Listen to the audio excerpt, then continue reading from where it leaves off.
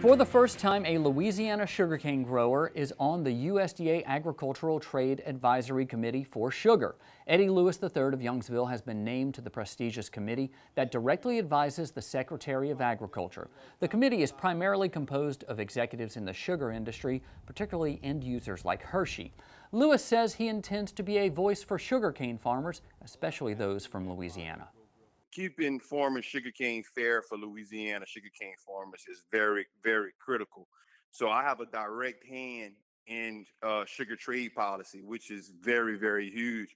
I have access to the Secretary of Agriculture at certain times throughout the year when we visit DC for our meetings. So if Louisiana farmers need a voice, I have that voice for them already set up.